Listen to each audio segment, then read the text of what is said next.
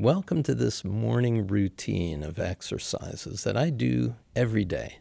This is a combination of yoga joints and glands exercises that will get energy flowing from the top part of your head to the soles of your feet.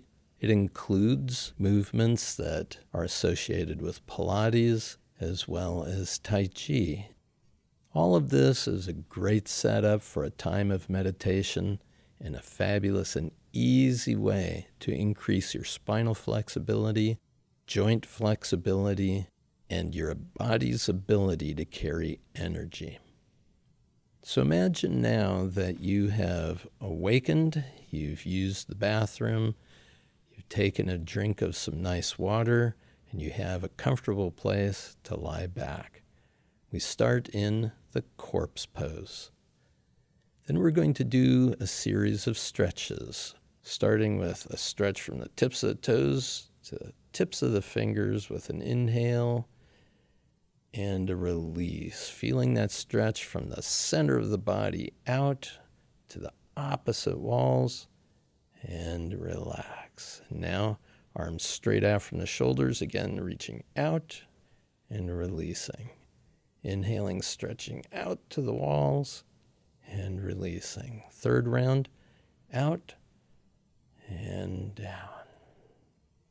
Now we're going to take a hold of the knees, just do a gentle rocking side to side to begin increasing the flexibility and relaxation of your low back, spine, and neck. Now you're going to roll all the way to one side and continue to the roll, inhaling up to the opposite side, exhaling, continuing the roll. So as you do each of these exercises, we'll do them 3 times. Second time to the right, coming up, down to the left, and you're continuing the roll with your head as if you're looking all the way behind you. Third round to the right, continuing that stretch, inhaling up, exhaling down to the left and completing that series of 3. And we come back to the center. And you're going to release your knees. Bring your hands up over your head as if grabbing a ball. Throw that ball over your right knee and release. Throw it over the left knee. Pulling your nose to knee. Don't actually have to touch, but just pull it in that direction.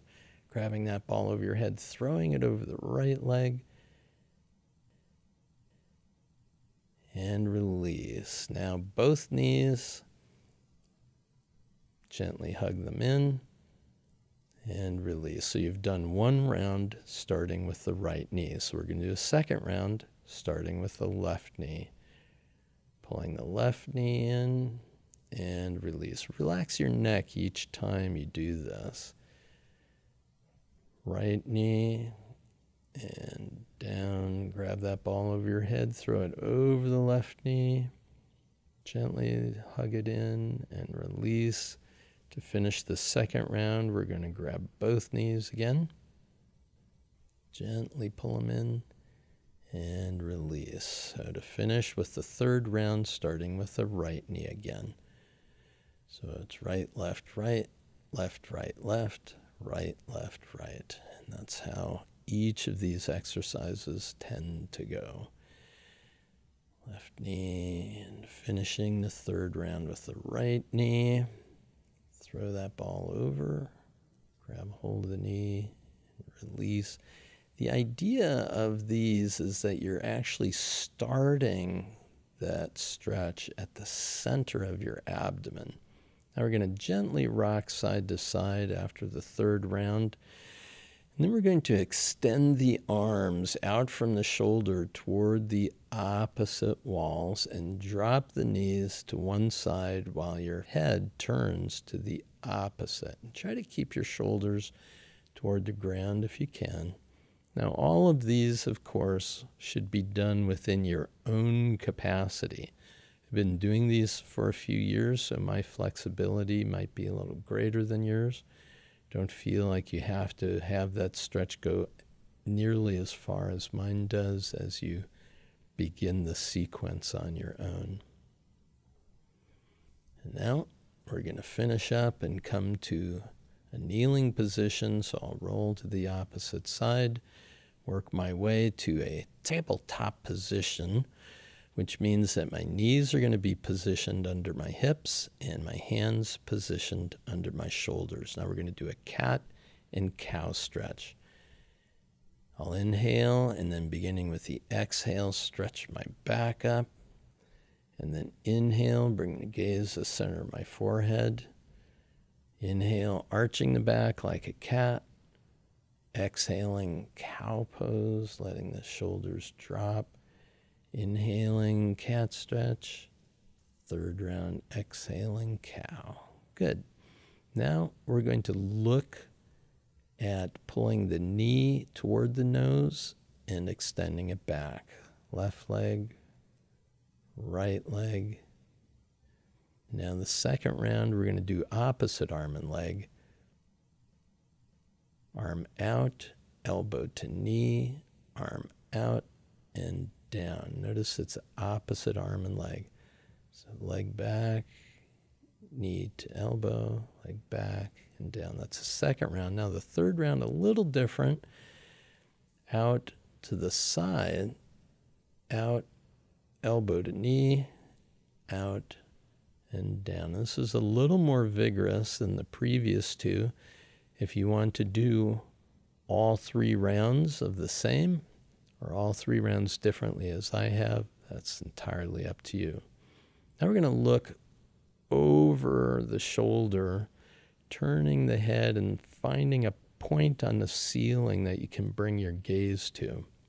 Like looking over your shoulder when you're driving a car to see out behind you. You're actually developing flexibility in your neck, your spine, your shoulders, your hips, but it's also strengthening your visual field by working the muscles of your eyes. Now, 3 rounds of looking behind your rear end to the wall that's directly behind you, and see if you can find a spot on that wall behind you that you can bring your gaze to. And after 3 rounds of that, we're going to come back into an extended child's pose. Arms out front, your hips settling back onto your heels or between your heels, forehead resting on the floor. Now we're going to begin our standing sequence first by pedaling our feet in a downward facing dog, and then walking the feet forward toward the hand and releasing into a forward bend, and 1 vertebrae at a time, coming to a standing position. Take your time, shoulder roll back and relaxed. Now we're going to start with an arm swing. This includes crossing the arms over and bringing the elbows back, turning the hands up, forward, down, each time increasing the flexibility of the shoulders. Now we're going to do shoulder rolls 3 times, rolling them in one direction, forward to back, and then back to front 3 times in the opposite direction. Now spread the legs so that they're wider than shoulder, and then we're going to do a side stretch, inhaling up, exhaling to the side. Now it's important that you do this cautiously, opposite. You want to keep the arm next to the head as you're doing this. You inhale up, you exhale down, turning the palm at the shoulder. So inhaling up and stretching, exhaling down, keeping the head next to the arm. Coming up, inhale, stretch, and as one arm goes up, the other arm comes down. You inhale up, exhale down, inhale up, exhale down, and turning the hand at the shoulder, stretching up, Slowly supporting yourself with the opposite hand and really allowing your awareness to track the sensation of that lengthening that's occurring in the muscles, the side of your body, your arms, your waist, hips, shoulders, everything. Now bring the legs in, around shoulder width apart now. Hands on the hips, we're going to do 3 spinal rolls. It's the whole neck and spine. Imagine like a willow branch attached at the pelvis, and you're just rotating around, inhaling up and back, exhaling down and forward. After doing 3 in one direction, do 3 in the opposite direction. Exhaling down and forward, inhaling up and back, and feeling the lengthening of the muscles in your neck, your back, your shoulders, your sides. You want to really have an exquisite awareness of where that stretching is occurring. Using your hands to support your back, we're going to do belly rolls. Supporting the back, you push your belly out and across, out, forward, and back and across. So you can do this 5, 7, as many as 21 times in one direction, and then do it in the opposite direction. Again, you're supporting the low back as you kind of gently press forward, pressing your belly around and out, straight across the back. This is increasing spinal flexibility as we go down the back. Now we're going to move to the feet, first positioning the feet so they're hip distance apart, hands resting on the hips. And we're going to go back and out, and then straight across. So it's back, across, back, across. And the way I positioned my feet was by starting with my heel against the side of my foot in a triangle, and then pivoting on the toes, so it really positions my hips and feet so that they're directly over and under each other. And you want to feel a slight popping sensation on your hips as you're doing this. Now we're going to continue moving down the body, raising the thigh so it's parallel to the ground, and swinging the knee around 3 times in each direction. This is a balancing pose, so it's best if you can do this as you have your gaze on a single point on the floor in front of you. Moving down to the knees, placing your knees on your hands, circling 3 to 5 times in each direction. You should be pretty gentle with yourself on this.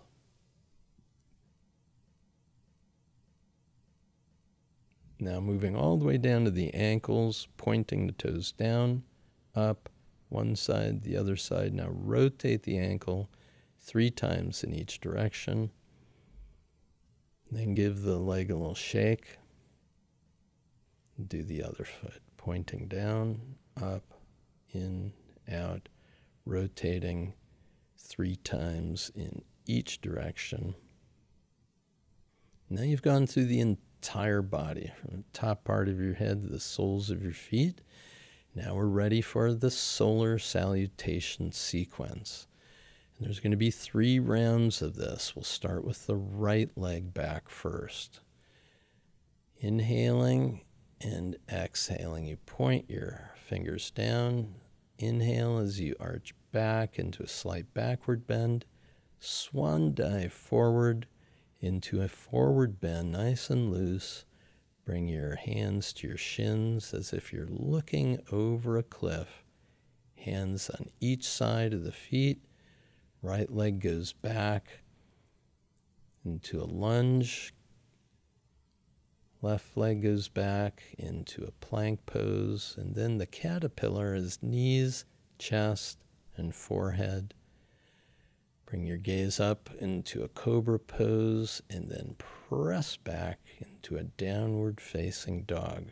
Right leg went back before, so we're going to bring the right leg up between the hands.